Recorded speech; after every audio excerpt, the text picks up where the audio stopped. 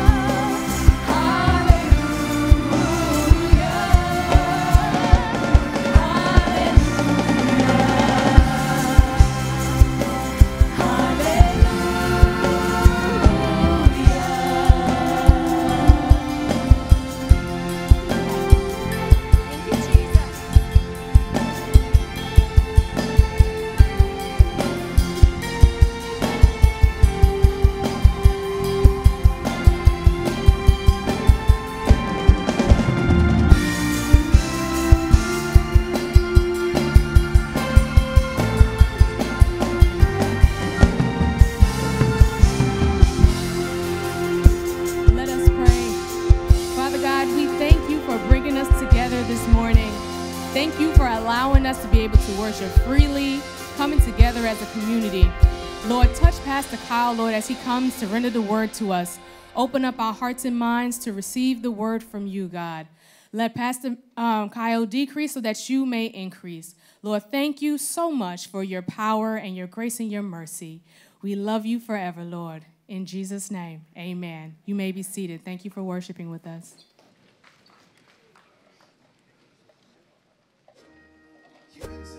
Humans have a long history of worship.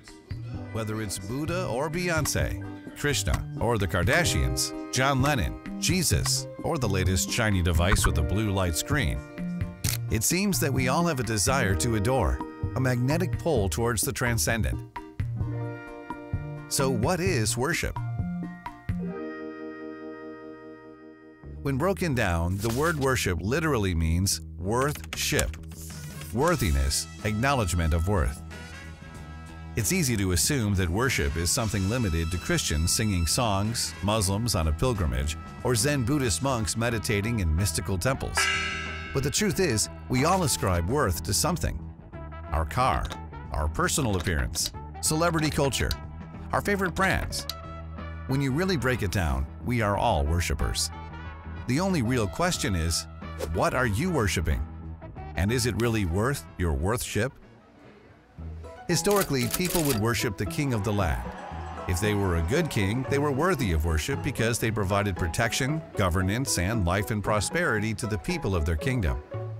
People ascribed worth to the king's authority because they trusted the goodness of the king and were thankful for the peace and well-being that was provided living under his rule. In this sense, the opposite of worship could be described as mutiny. Mutiny, by definition, is an open rebellion against the proper authorities, a revolution, an uprising, a resistance. What we're really talking about here is that worship and mutiny aren't merely actions, but are actually positions of the heart. Worship is a heart of gratitude that gives worth.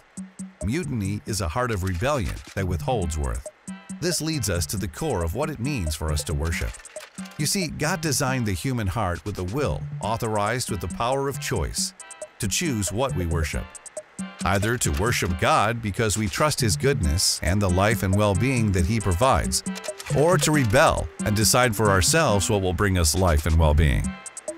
And as history and human experience tells us, we choose mutiny.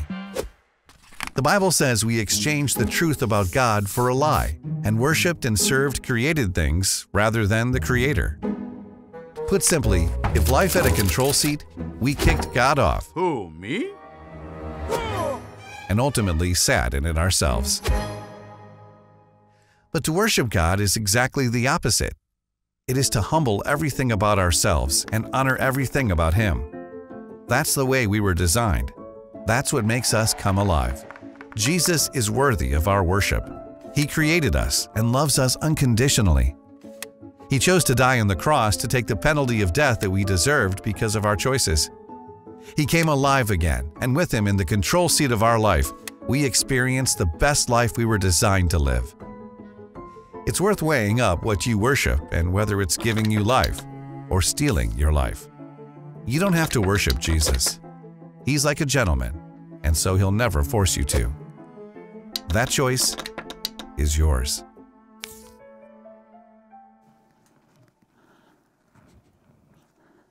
All right. Well, hey, guys, you came fired up and ready to go this morning. Singing great, looking great, feeling good.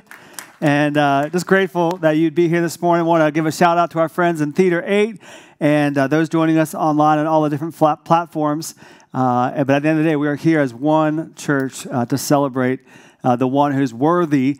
And so that's what we're talking about today is this idea of worship. Now, we just came out of a series called Confessions of a Flawed Pastor, and so I'll start with a confession this morning. For the last week, I have worshiped at the altar of the Atlanta Braves. Now, if you're not a baseball fan, many aren't. They think it's too slow and boring. I'll catch you up. The Atlanta Braves are a young, scrappy team who had a terrible first half, but caught fire in the second and made it to the playoffs against the LA Dodgers. And the LA Dodgers are the best team money can buy. Boo. All right? And so we've been battling it out all week long in the National League Championship, which is right before the World Series. And so all week we've been listening to the pundits say, hey, they shouldn't be here. They're not going to make it. It's not going to go well. We've stayed up late at night watching the games that have been on both coasts, disregarding that it's a school night and a work night. We've hung in there and celebrated these walk-off wins and consoled ourselves through some hard losses. We've gone to bed, falling asleep to the broadcast, and I wake up and my initial first reflex is to reach for my phone, find out how the game ended, and let that decide if it's going to be a good day or a bad day. I don't know if you've ever done that before. I've chanted the names Freddie and Eddie and Ozzy with passion. I have whispered in hushed tones that sound like prayer for strikes and for hits and runs. I've thought terrible things about umpires who are probably really nice guys, right? I have prioritized my life around the schedule of a bunch of grown men playing a game. I have worshipped at the altar of the Atlanta Braves, but they won, so hey, it's worth it. All right. But let's just say this. Worship isn't exclusively religious. We all do it. We all give our worship away. Maybe you've seen this where we've given our attention, our affection, our adoration away to something that isn't God, and it just is a natural response of the human heart. Maybe you've been to a big concert, tens of thousands of fans packed into the arena. They joked about Beyonce in the video, or Taylor Swift, or Ed Sheeran, whoever it is. Before the artist hits the stage, there's this moment of just excitement and anticipation that as soon as the lights come on and the first notes hit, hands go in the air, don't they? Like the hands go in the air because there's this majesty of like a shared experience that isn't necessarily religious. Or maybe you've seen worship in the office where we lay our lives down to climb the ladder, the corporate ladder, the stairway to heaven, as it were. And we lay our lives down for these quotas and projections and goals. And we confuse productivity with significance. Maybe you've seen worship in relationships where we give more and more and more of ourselves away to be conformed into whatever it is that the other person wants. And we let them determine who we are and what brings value. And the reality is their demands and expectations will never be fully satisfied. We've certainly seen distorted worship, in our two-party political system, as people dig in on ideological sides and trenches and sling shots against the other, redefining who our enemy is and what terms that used to be clear, like truth and justice in the American way, we're worshiping through politics. And so I just want to take a few minutes today, and I want to do two things. First, I want to recenter our worship. I want to recenter our worship on Jesus because he is worthy, and not because sports fanaticism or relational pursuits or professional success or political activism is bad or wrong. It's not. It's just unfulfilling. They're unsatisfying objects of worship. And the best that horizontal worship can do is point us to this reality that it will never satisfy us, and that only vertical worship towards our Heavenly Father can satisfy. And so that's why it's been said that the chief end of man is to love God and to enjoy him forever. That at the end of the day, everything that we do points to that idea, that we're to enjoy and to love God. And so I want to recenter our worship on that. I want to recenter our focus, our attention and affection and direction towards Jesus. And so if you forget what I'm talking about, it's basically this. You can just look at my t-shirt and go like, oh, that's right, that's what we're talking about. Jesus is bigger than Sunday, because we want to make this confession and get our worship recentered, but then we want to export it out of the building. We believe that worship isn't intended just to encourage us in this moment, but it's actually to equip us, to send us out into the world around us. And so if our worship doesn't lead us to love God and love our neighbor, then we're doing it wrong. If it doesn't cause us to love Jesus and love justice, then we're doing it wrong, because there needs to be a recentering and then a going with our worship. Now, to get worship out of the building, we've got to expand our definition, right? Because if I were to ask you what worship is, you might say it's what we just did for the last 10 to 15 minutes, right? We sang worship songs in a worship service. But that's not it. That's not the complete picture. I love musical worship. I love to lead worship. I crank it up in my car. It's in my playlist at work. Right? I personally connect to God through musical worship. But that's only one definition. And so we're going to look today at the words of Jesus, right? Because I think his words matter most. That worship can't be reduced to what we sing and what we say on Sunday.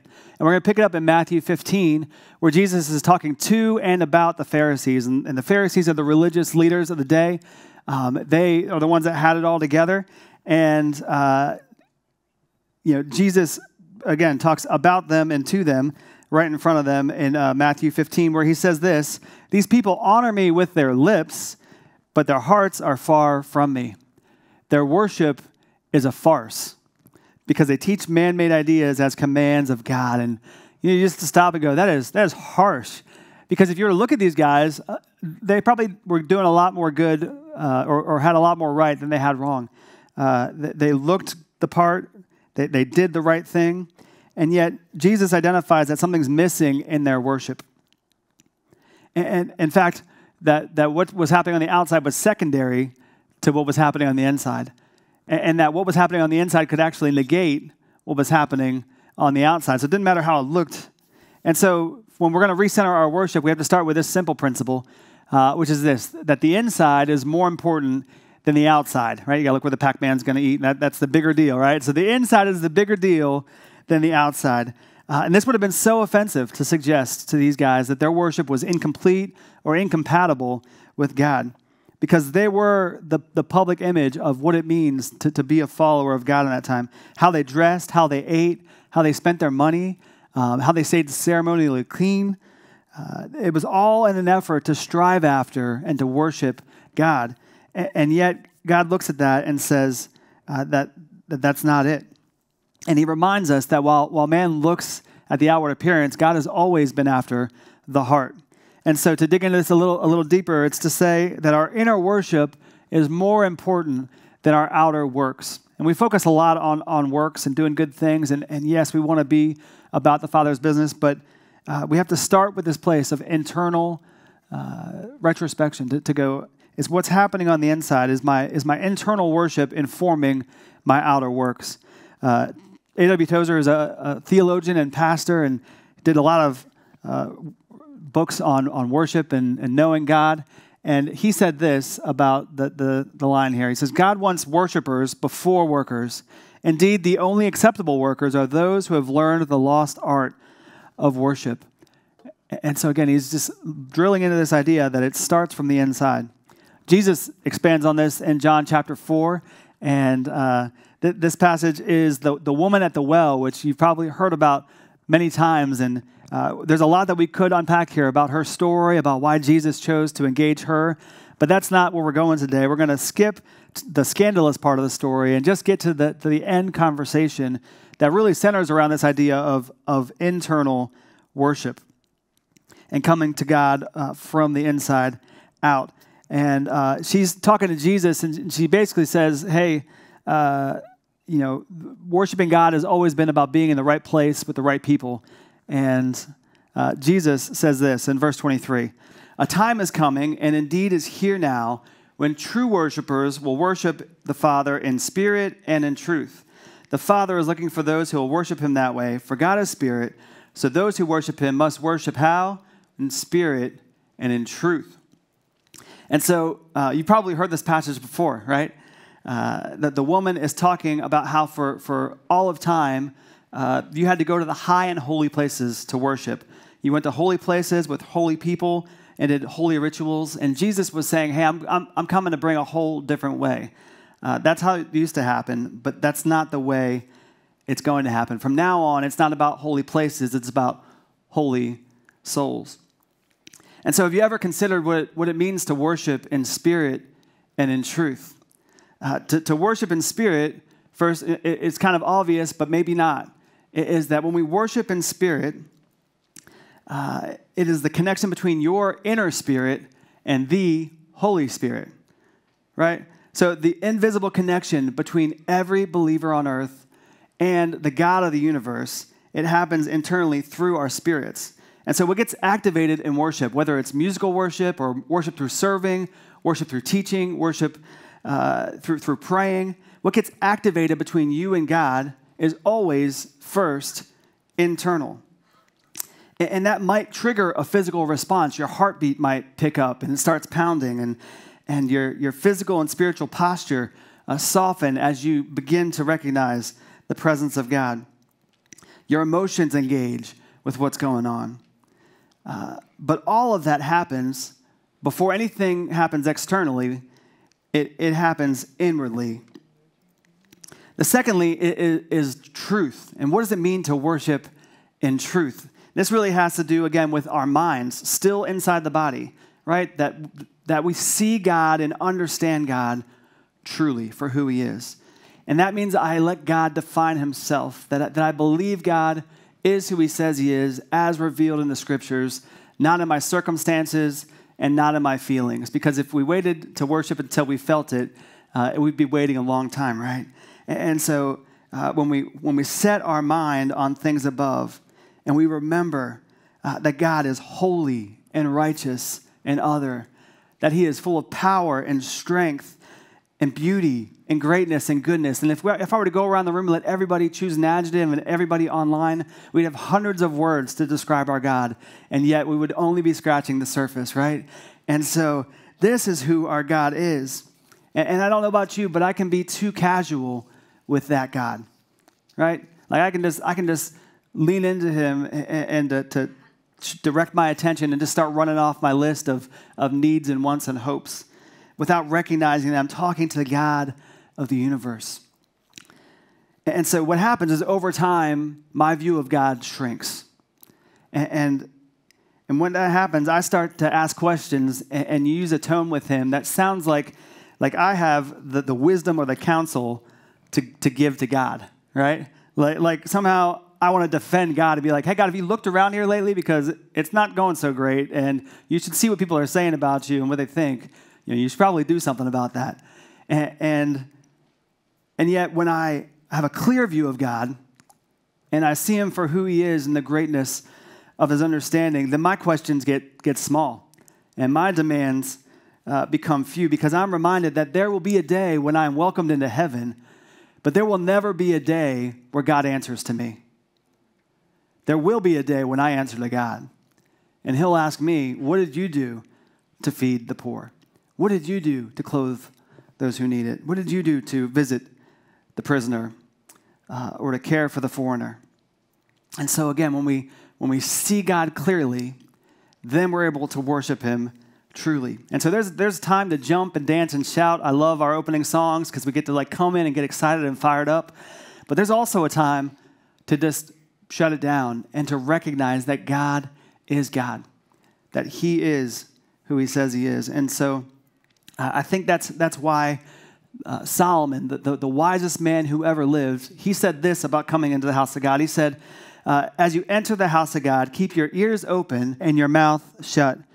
For it is evil to make mindless offerings to God. Don't make rash promises. Don't be hasty in bringing your matters before God.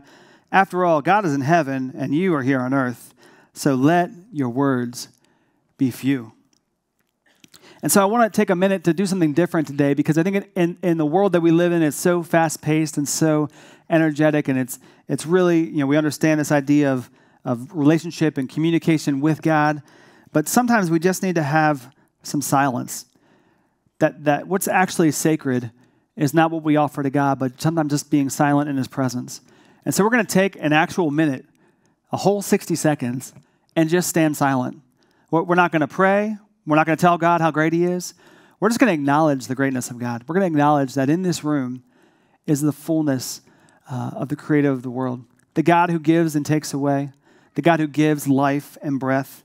We're going to recognize that he is the God who stands over time and eternity and civilizations, and that he's a big God and that we're not. And we're going to let our words be few. We're going to do our best to create a sacred moment. And if you're joining us online, that might be hard. You're there wrangling kids and making breakfast. And we're going to do our best to create a sacred moment of silence and to let God speak to us or just be quiet in his presence. And remember that our God is a consuming fire. So let's just go and be quiet for one moment.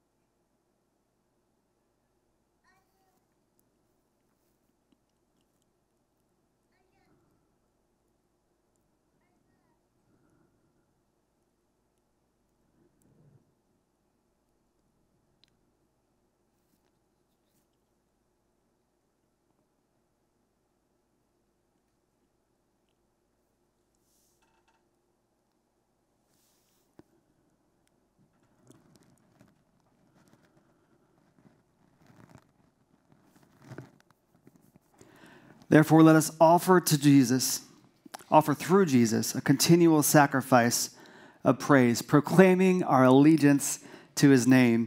And don't forget to do good and to share with those in need. These are the sacrifices that please God. See, it's easy to sing and to shout, but sometimes just to sit in silence is to worship God.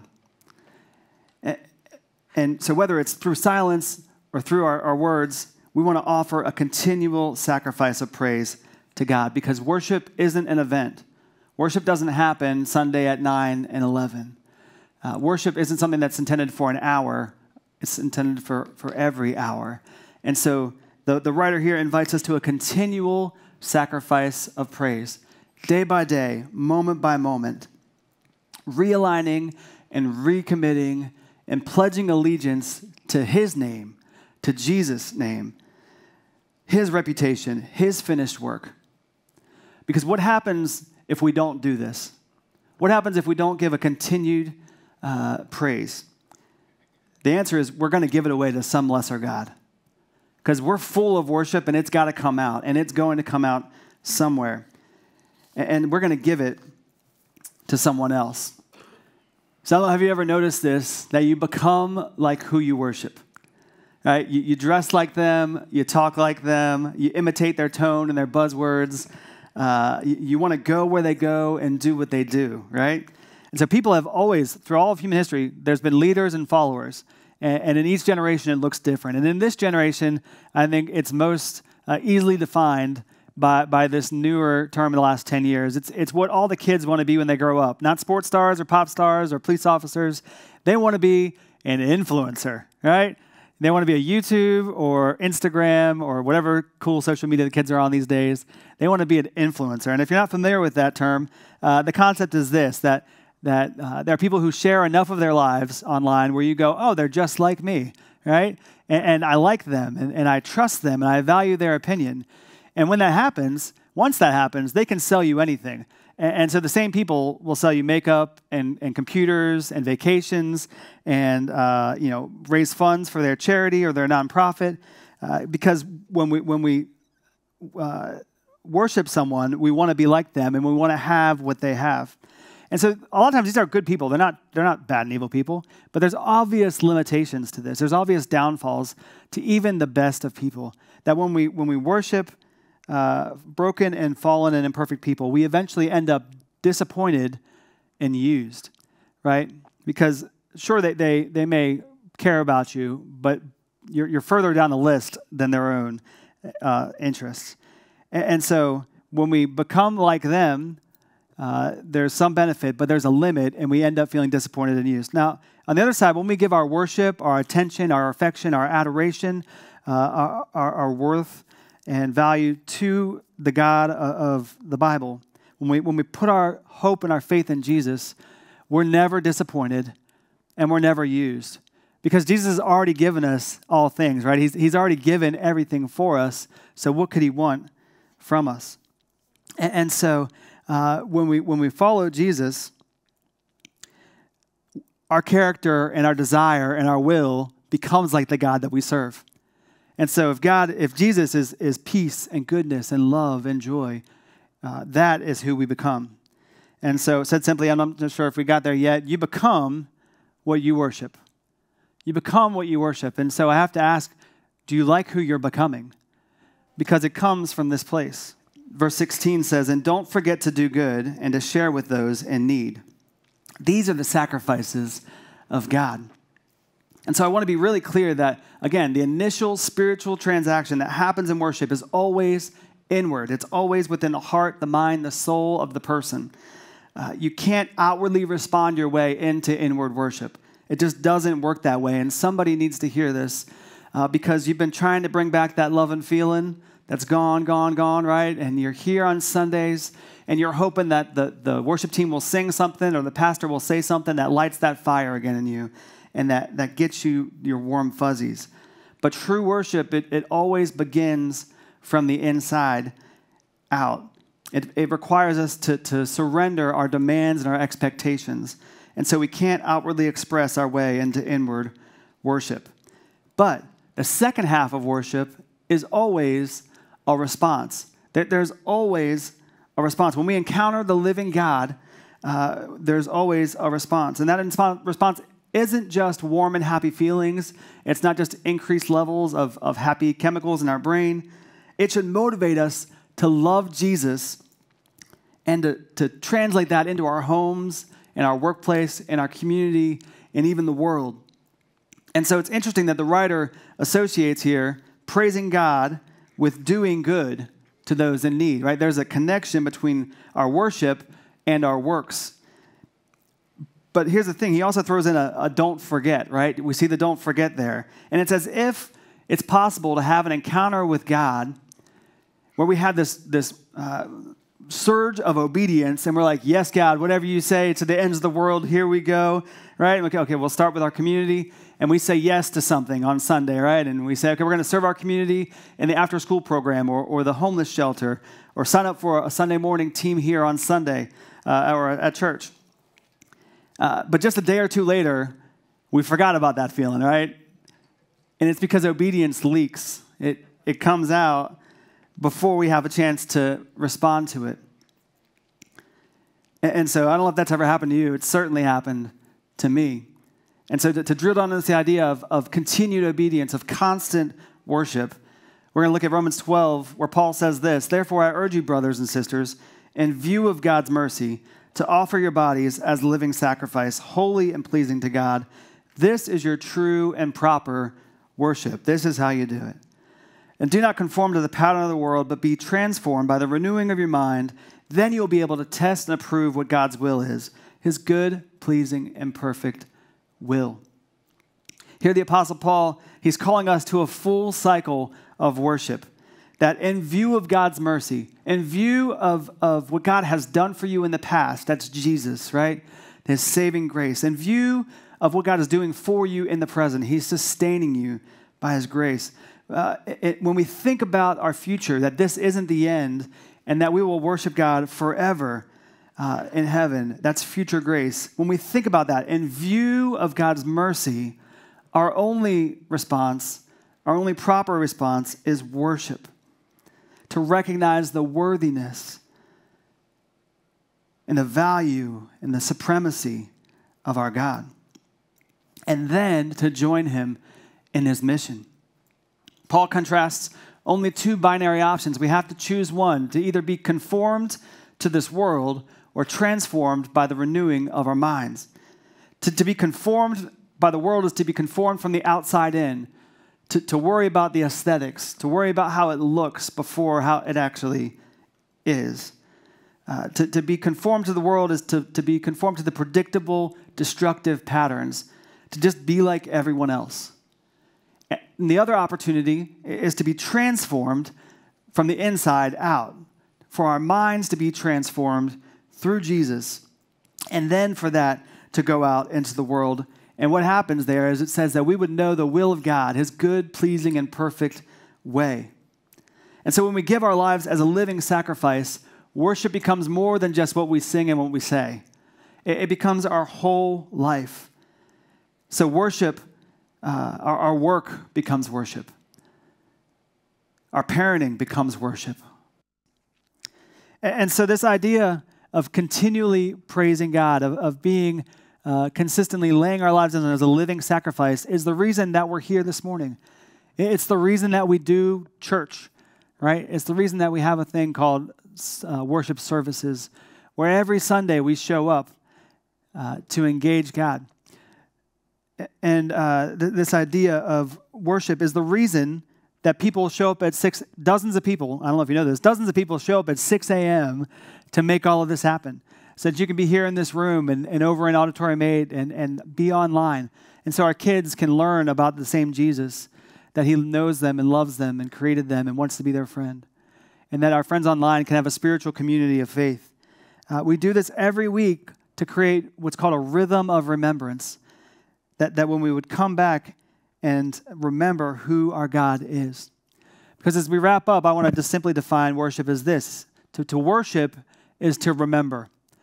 My morning devotional, the author often refers to himself as a spiritual amnesiac, which means that he forgets, what God has done, is doing, and will do.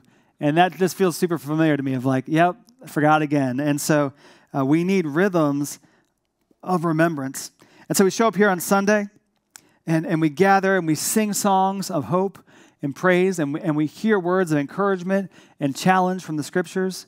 And then hopefully we go out from here and continue to worship throughout the week. And so, friends, I hope that church isn't just one more thing you have to do on the weekend. I hope it's not a box that you check. I hope it's central to a weekly rhythm of remembering, to remember the goodness of God, and to remember and to bring it into light, into view, God's mercies. So this week I learned that the opposite of the word remember is not forget. It's to dismember. It's the idea that things that are whole get separated from the body, from the whole. And so as we remember Jesus through our worship, he's literally bringing us back to wholeness. He's bringing back our drifted thoughts and our distorted views. He is bringing back our broken doubts and fears, and reminding us of the goodness of God. He is putting Humpty Dumpty back together again. As we remember, he remembers us from dismembered and disconnected bodies. And so when we're off course, he invites us to come back home to the wholeness that we were made for. And so we're gonna end the service today in a moment of musical worship. And as the team comes, I want to invite you to remember, friends who follow Jesus, I want you to remember a time when you knew that your spirit was visiting with God's spirit. When there was a moment where there was an exchange happening inside of you, where your physical, spiritual, and emotional self combined and gave worship from the inside out. And I'll be honest, for some of us, it's gonna be a while back. It's been a hard season. It's been a hard season for me. Like my spiritual and emotional senses are dull, and I find myself on some days, feeling frustrated and disconnected and hard-hearted. And so sometimes we just need to be reminded of the delight of worshiping Jesus. And so we're going to lean in with anticipation and remember all he's done, all he's doing, and all he will do. And just allow ourselves to be in the presence of God, to be renewed and refreshed by God's presence. And it may be for you, you're a follower of Jesus, but you're not sure what that is and what that means and if that's ever happened for you. And so again, I just want to invite you to think from the inside out.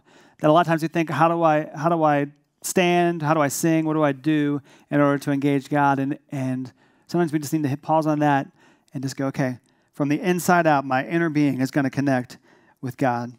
And then lastly, I'd say this, that there are some of you who aren't even sure about Jesus. And you're like, man, this guy's talking about worshiping, and I'm not even sure, what that's about. And yet, as I talk about this idea that when we give our attention and our affection and our adoration, our awe to a person, we end up hurt and abandoned and used. And you can see that in your own story. And so today I'd invite you to redirect that worship to Jesus, who is able to handle the weight of our worship and is worthy of everything that we have. And so as the team comes up, I want to invite us all to imagine and to visualize this idea of being remembered and being brought back into wholeness with God. As we together confess that Jesus is the only one who lived and died and rose again. He's the only one who is worthy of our adoration. Then we put our faith and our belief in him. We commit to follow him, and then we join him in the mission here on the world. Let's pray. Heavenly Father, as we head into a time of musical worship, we're reminded that it doesn't define our worship. That worship is when we internally and externally bow before you and lay whatever worth and value we have onto you and say, you alone are worthy of glory and honor and power and praise. And we join all of creation that worships you. We join all of heaven that right now in your presence, the throngs are singing, holy, holy, holy is the Lord Almighty, who was and is to come. And we get the privilege to join in that for our inner being to connect with your inner being and then to go out of here changed and excited about the mission that you've given. And so we're going to stand and worship you with all we've got. In Jesus' name, amen. Please stand with us. The gospel of Jesus, it's the hope of the ages, burning brighter and brighter and standing forever. The church he is building, nothing can stop it. It's a city that's shining, a light in the darkness. Nothing can stop it.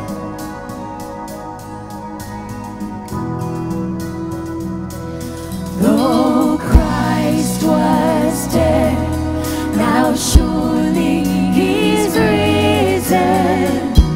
Yeah, he's coming back again, and Christ will reign in triumph forever.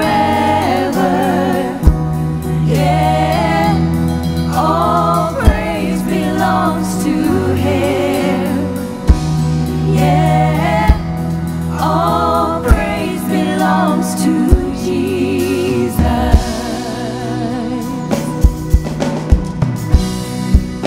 His word is the answer for all generations. It will never be tainted. It will never be broken. This is our confession. This is our conviction. We believe what is written. We believe what you've spoken. Oh, Christ was dead. Now surely he is risen. Yeah, he's coming back again, and Christ will reign in triumph forever. Yeah, all praise belongs to him. Yeah, all praise belongs to Jesus.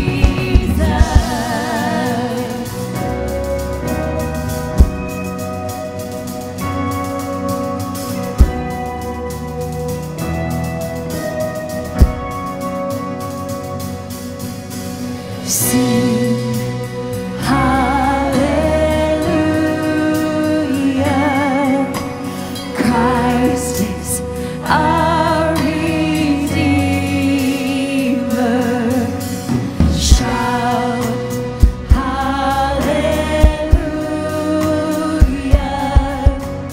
Jesus holds our future. Come on, sing.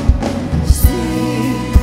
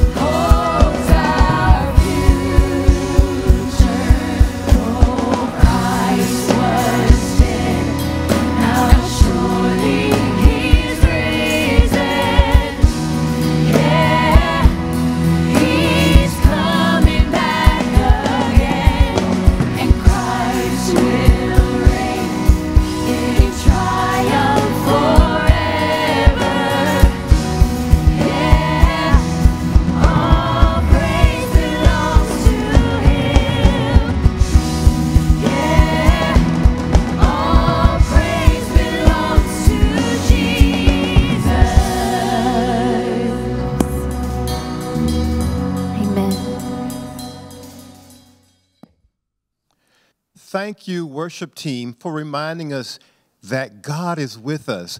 And thank you, Pastor Kyle, for the great reminder that Jesus Christ is bigger than Sunday. That's right. He certainly is. Hey, friends, I want to let you know about a new opportunity that we have coming up this week. On Tuesday, we're beginning a new online small group all about finances.